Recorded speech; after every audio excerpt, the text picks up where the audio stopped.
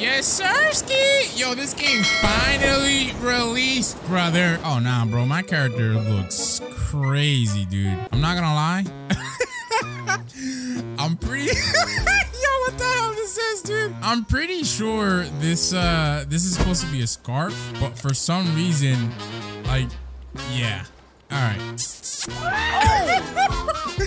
Yo, peep my tongue, baby. You like it? All right, gang, I'm not gonna lie. This is my character. I think this is as drippy as I'm gonna get him. I'm not gonna lie to you, but yeah, I think we did our thing. I don't know. We have a spin menu here. What does this even do? Oh, it spins our race. Okay, so we're human right now. Let's go ahead and spin. What are we? Come on. Can I be a mink, an oni, or a Skypean, please? Please, man. I was a tester, dude. Oh, come on. I played the game early, please. I should have like 5 million luck, bro. I should get like the rarest thing just off rip. Yeah, I'll keep Skypean for now. Right? I think we're good. I ain't gonna lie to you, bro. They're like constantly changing the music in the background. I'm not really quite too sure why. I've heard there's been a lot of bugs in the game on the Discord, but I'm not quite too sure if I'll experience them because they apparently have been fixing them. So we'll see how it goes. But I do like this intro right over here, brother. It looks so beautiful. All right, so I turned the music off.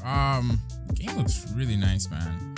I don't know. I'm so glad that it's finally out and people can actually play it and check it out for themselves. Damn, maybe I have higher jumps because I have this Skypean race. I'm jumping like mad high. But you know what? Let me get my intro out the way. So yeah, guys, this is gonna be a series on the channel. Let me know in the comment section below if you want to see that, if you're excited for that, and drop a like on the video. And I got you guys with daily videos on this game, alongside my other series that I have not been uploading. But you know, daily videos, triple uploads. It's gonna be amazing, brother. That's right, guys. In today's video, we'll finally be checking out the new One Piece game that released today called Legacy Piece.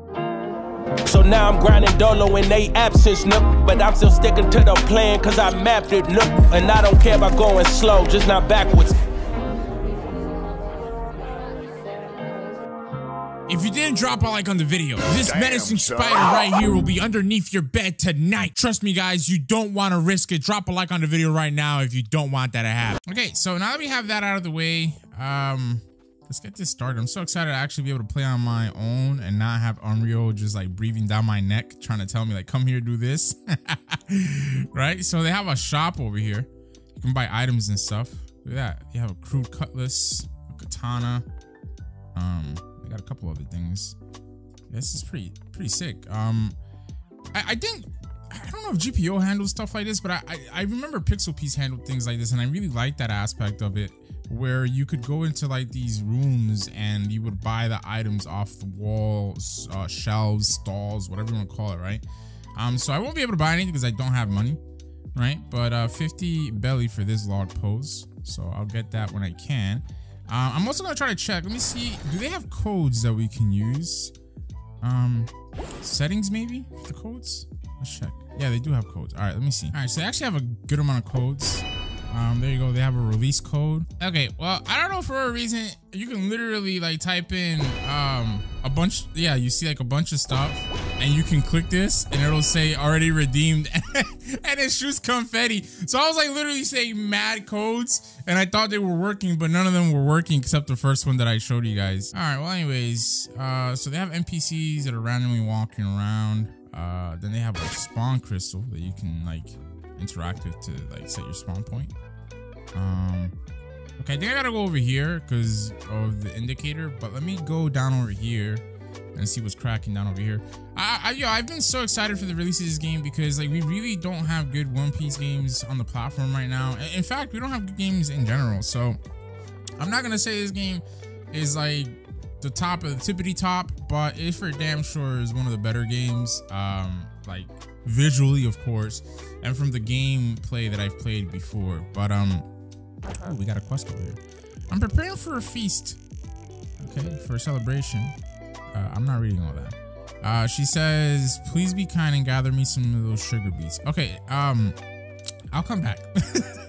Right, I'm not gonna do any of these side quests just yet. By the way, look, you can beat on cows, right?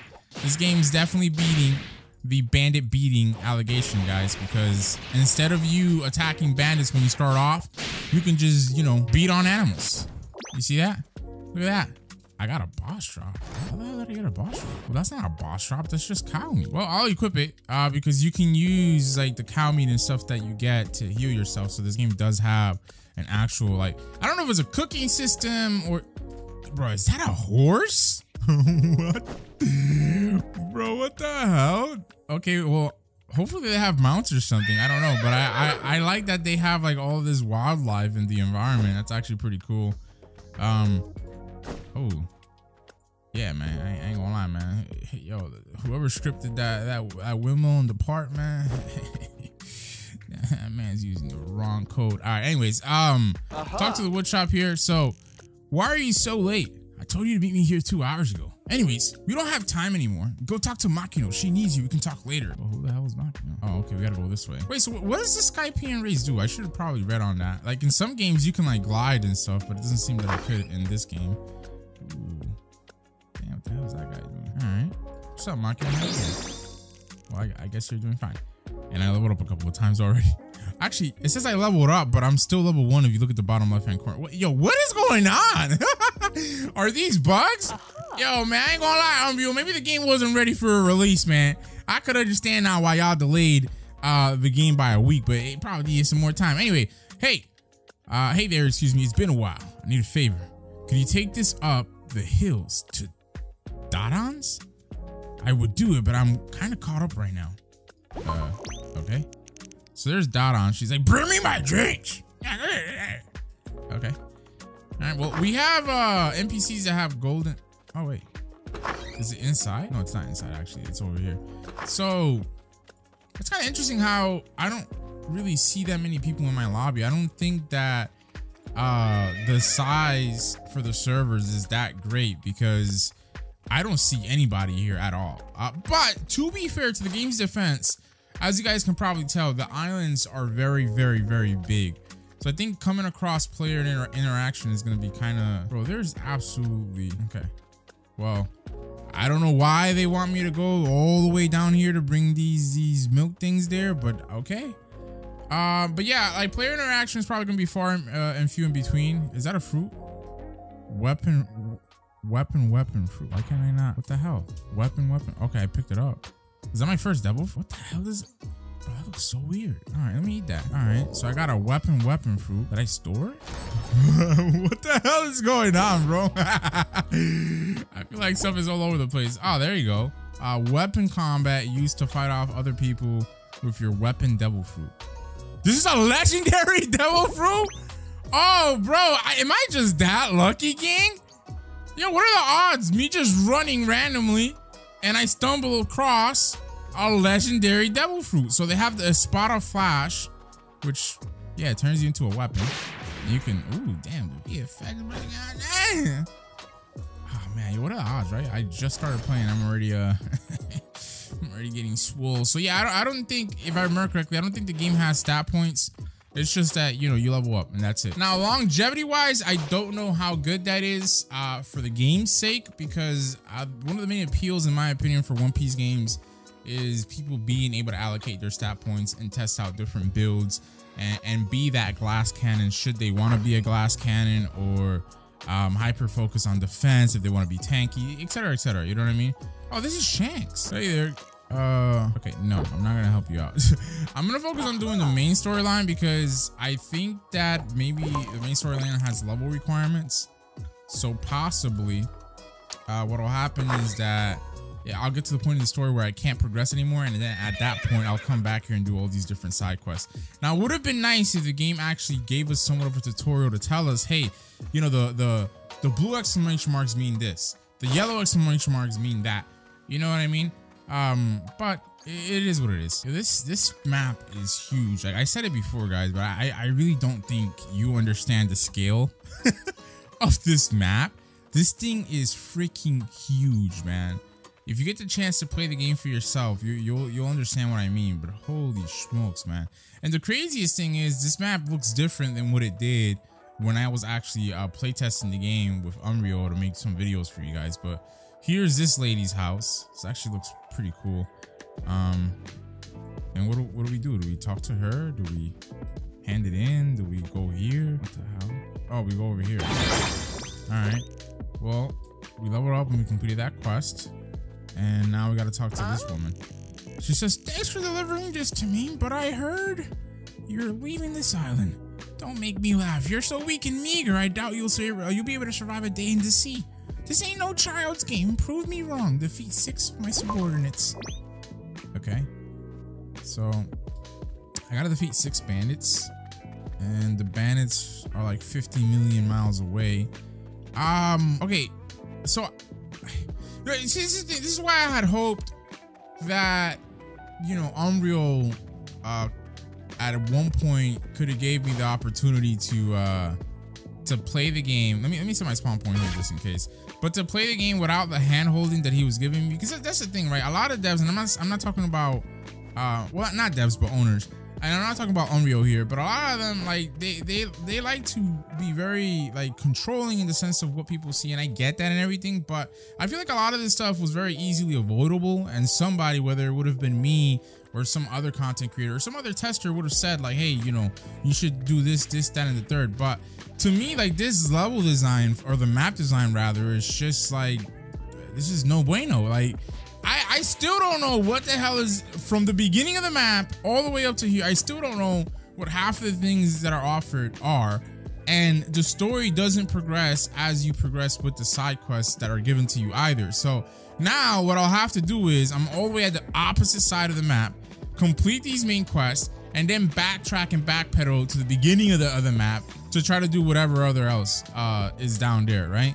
So again, I feel like that's just pretty bad level design, map design, whatever you want to call it. But let's go ahead and attack here a couple of times. Let's use our abilities. I think I got interrupted there, but I'm not really quite too sure.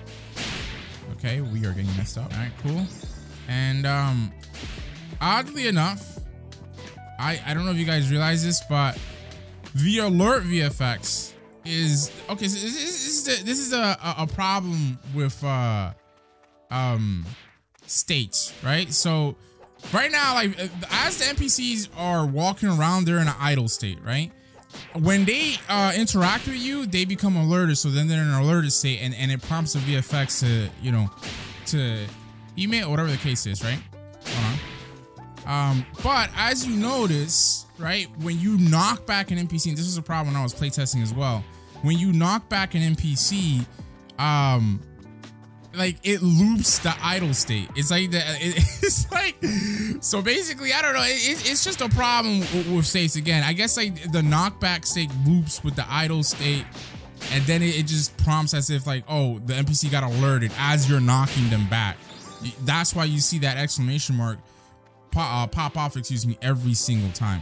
Like, I'm more than sure that is not an intentional choice, and if it is, that's very bad. Like, again, just design choice overall, because it's like they get alerted with an exclamation mark when they first see you, and then every time you knock them back, there's an exclamation mark. Like, no, like, you know what I mean? I'm more than sure it's what I'm telling you guys, where it's like they're not properly handling game states or states for the NPCs in this area, for that matter. But again, I don't mean to, like, you know, I like this game, I'm gonna play it every single day and whatnot. Like, this is I have to say this. I really do hate that I have to say this, but people are so stupid in the Roblox community, and then they like to call me stupid when they're, in fact, the ones that are morons. But what I say is not hating. A lot of people take what I say when I make these videos as hating. It's not hate, dog. It's critique. You know what I'm saying? And the craziest part about it is that it's like actual devs, like people that actually work on games and make games, they know what I'm talking about. You know what I mean? But it's like the dummies, let me keep it PG, that be in the comment section, be throwing a fit as if, man, I'm not even gonna continue, man. Life is such that, like, the people that have the most to say are the people that really truly don't know anything. And then they like to label me as the, oh, Vex is dumbass. Oh, Vex doesn't know what this and that. And it's like, yeah, whatever, bro. But anyways, let's take on the next quest, right? So now we gotta go all the way back. Yo, what the hell? All right, no problem, Chief. Now we gotta go dig. So right now, by the way, the game's averaging like 10 to 15,000 players. I think 10,000 players at the time of this recording. If my video does well when it gets uploaded, it might prompt the algorithm, not YouTube, but the Roblox algorithm, if the video does well and there's a surge of players, to let it do even better. I think this game could peak at like 20-25K, possibly 30K. But I think it'll hover between 5 to 10K as it is now.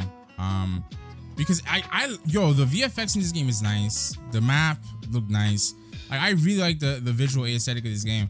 But I just feel like, again, maybe the design choices they've went with are going to impact the long-term success of the game. So we'll see.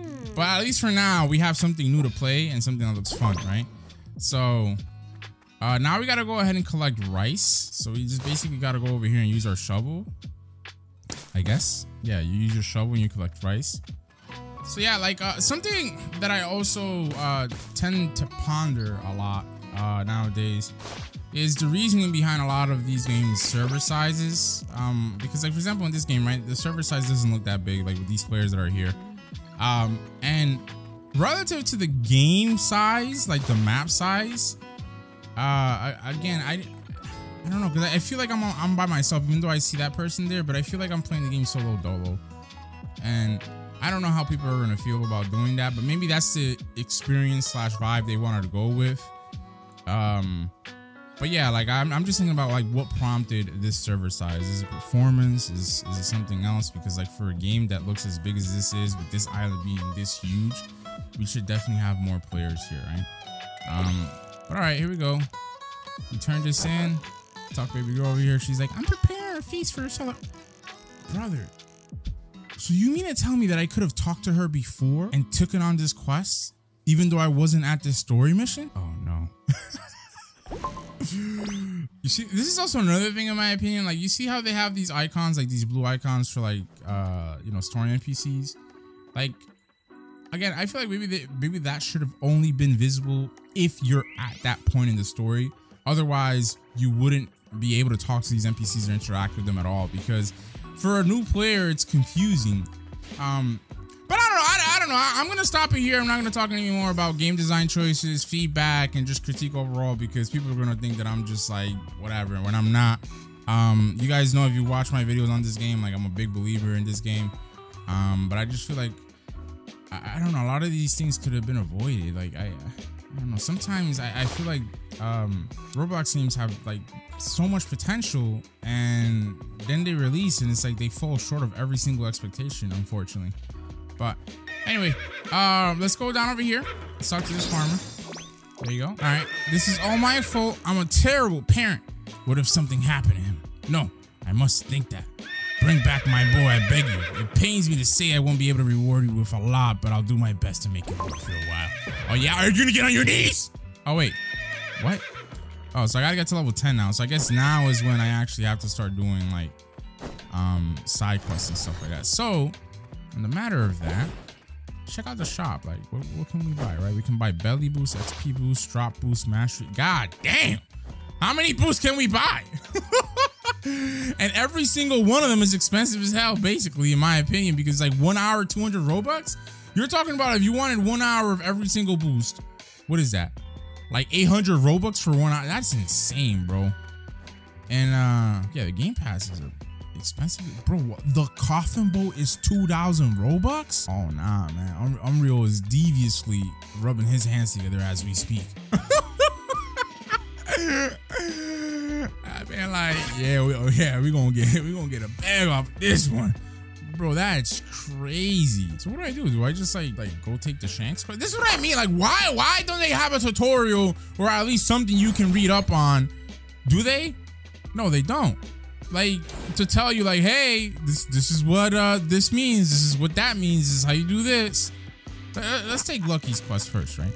So what are you looking at? This bar can't run itself. We're running low on boar meat, so we gotta defeat 3 boars. Are you kidding me? So I gotta go 50 million miles away. All right, okay, whatever. Map design is important, guys. They could have made it cows. Like, bro, we're right here. At least make it cows, not boars that are 50 million miles away. All right, here we go. So for some reason, yes, I am bugged. I cannot use my my food abilities. I wonder why. Well, actually, I might not be bugged. I believe that fruit abilities use your blue bar, which could be stamina or mana. I'm not really quite sure in the bottom left hand corner. Yeah, that's what it was actually. All right. Oh, and by the way, yeah, I don't know if you guys noticed, but you can destroy stuff in the environment in this game, like trees and whatnot. And I don't know if bushes and rocks also get destroyed. I mean, I guess I can try it out. Let's see. Oh yeah, well that's not effective, but the trees are. All right, guys, and there you go. Ah, we leveled up, baby. All right, quest complete. And then we got another guy over here. Who's this guy? What's up, homie? How you do? Oh wait, that's a story quest because he's a blue icon. All right. Well, anyways, look, guys, I'm gonna wrap up this video here. Just test the waters, see what you guys are thinking. If you guys are vibing with this game, you know what I'm saying? And hopefully, God willing, I'll catch you guys tomorrow on another video on this game, and we'll continue playing it. My boy Unreal, if he ever comes across this video and watches it, wish nothing but the best for you in the project. I will say personally, me as a fan of the project itself, I'm a little bit like, I don't know, like let down. Like the project is kind of falling short of my expectations, but this is still very early on, right? We still have a lot of content to go through, and we'll see how it goes. And we're definitely gonna enjoy our time, hopefully, these next couple of days playing this game. So I'll catch you guys later. Thanks so much for watching.